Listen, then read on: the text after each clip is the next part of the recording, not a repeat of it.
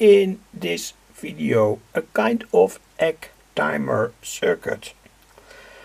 And when you think that this is a very simple circuit, yes, it surely is a simple circuit, though it took quite a long time to find it all out. Anyway, what's the idea of this circuit? Well, it's here on the breadboard. Here we have a 1000 microfarad capacitor.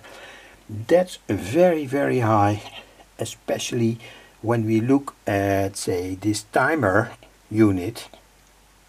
It's an analog timer, so it has all kinds of, say, standard deviations, and then especially I mean that it's analog. So it means that when you charge the capacitor here via that clip here, this is the clip, goes to the timer capacitor, you have to count by yourself, say 1, 2, 3, 4, 5, to charge that capacitor completely up, and then the capacitor gives out its charge to a 3-stage Darlington, and that 3-stage Darlington shortcuts the base connections of the multivibrator transistor. So here it is.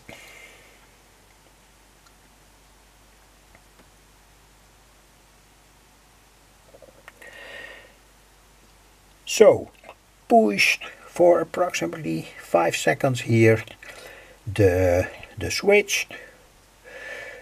Of course, you cannot say hold this switch completely on, but only for a few seconds or so. Push for time, that's what I'm telling here, and then that capacitor is charged. It sends its charge to a 3-stage Darlington. That Darlington shortcuts the base of the end transistor in the multivibrator, and that means that it doesn't work for the time set by this capacitor and this resistor. And say the seconds that you push here that switch. Anyway, so shortcut of the base to the ground, then the oscillator doesn't work. Well, let me show it. Well, it's now a 3-volt battery. I have to put down the camera for a while. At the moment, well, it starts. You can hear that it starts, but anyway. So now I shortcut now the timer capacitor here. But now, say on the other hand, I will give the timer capacitor here via this crocodile clip a charge. So, of course, the say a few seconds here, it starts on 10.00.54. Now the end transistor in the multivibrator is disabled, and let's look on the clock. Perhaps that's interesting to show how many minutes it will, sorry for all the movements, how many minutes this will take till that capacitor is discharged completely. And when that capacitor is discharged completely, say the 3 driver transistors are disabled, and that means that the multivibrator starts to work again. So again, the schematic It's very, very simple, though it took a quite long time to find it out. At first I worked with 9 volt, a 9 volt battery. Of course, during all the experiments I used my normal power supply, say to save the batteries. I don't want to deplete batteries when it is not necessary when you are working on an experimental circuit. So the first idea was, of course, to use the power supply to get it working in a kind of way, and after that tested it with a 9 volt battery. I found that the current that the circuit takes when it is, say, in a waiting position is too high on a 9 volt battery, so that is why I got back to 3 volts. That's of course always important when you want to make a circuit or publish a circuit. It has to have the lowest, say, rest current as possible. Well, that's logical, of course, and I know this is an analog timer, and with CMOS chips there are much better properties to make this kind of circuit, because CMOS doesn't take current, a lot of current, a tiny current in the microampere range when that CMOS is not activated. But even when a CMOS chip is activated, it takes a quite amount of current. Anyway, no problem with that.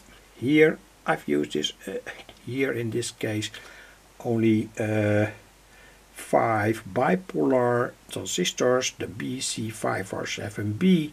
I bought it from China. They are not as good as, say, the European types of the 1980s, 1990s. They get very easily damaged.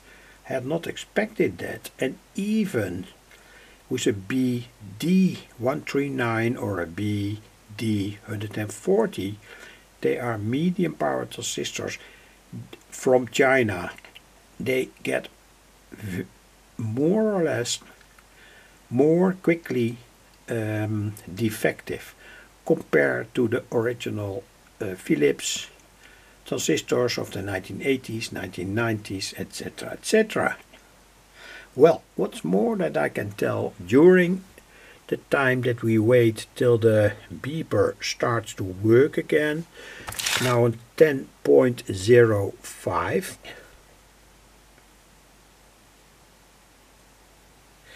we have to wait a few minutes, I think. Anyway, let me talk perhaps a little bit more about my workbench. This is my soldering iron. I had quite a few in the past. Also this is a Weller, by the way. That's a very good brand. I bought a very cheap 50-watt soldering iron. I don't tell where I bought it, but it was a kind of shame. It burned out after approximately 24 hours. I got a new one from the supplier. That was very okay, of course, but that also burned out after, say, using it 2 days or so anyway. And this is a Weller, 25-watt Weller, and it still works, and it is approximately 10 years old or so anyway. So let's look at the schematic again, and I'm waiting for the beep. That will happen. Of course, it will take some time, and that's the reason why I'm talking about my workbench, etc., etc. This is that LED driver that I got from a friend, and I made a video about it, testing coils. Here are, say, kind of test results. First test results. Anyway, what's this? Well, I made in the very past a video about this. Two coils that are coupled in a certain way, and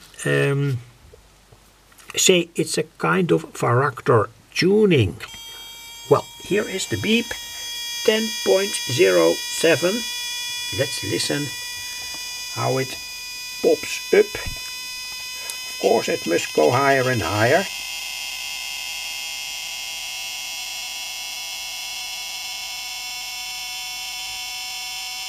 So, it means that the circuit works.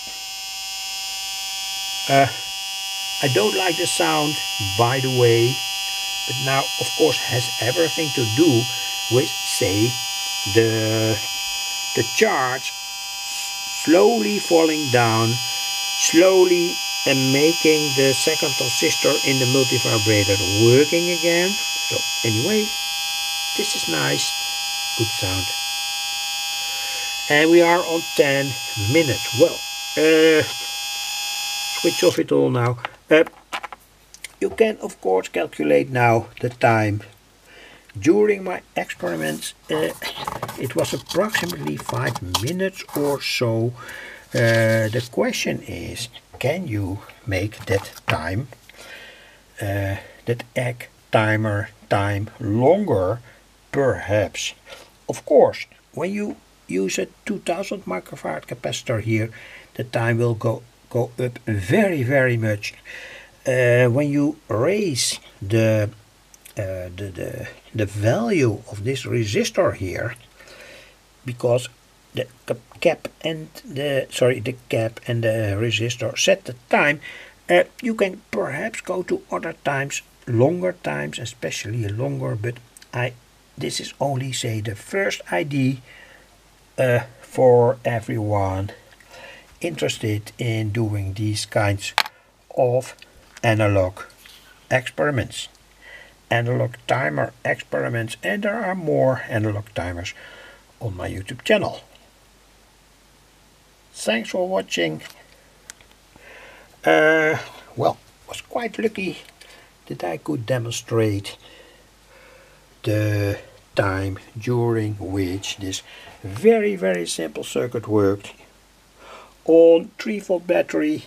Here was also my aim. The 9-volt battery had a too high output current, so that had meant, when you make it with a 9-volt battery, a no very long life of that battery.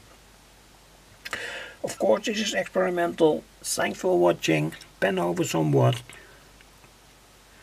And these capacitors here are critical. These two.